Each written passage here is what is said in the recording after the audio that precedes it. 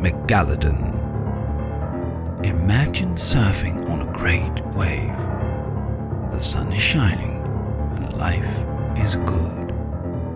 Suddenly, a shark as big as a school bus with a mouth full of butcher's knives shoots through the water.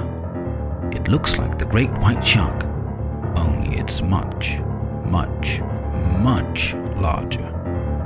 This is Megalodon, an 80 feet mega shark whose name appropriately means big tooth. And 2 million years ago, this behemoth fish actually roamed the oceans of planet Earth.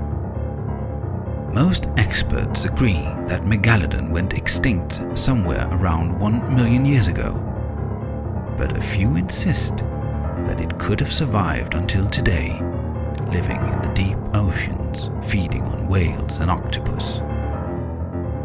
If you build a submarine, you could check it out. It's dark down there, so bring a flashlight.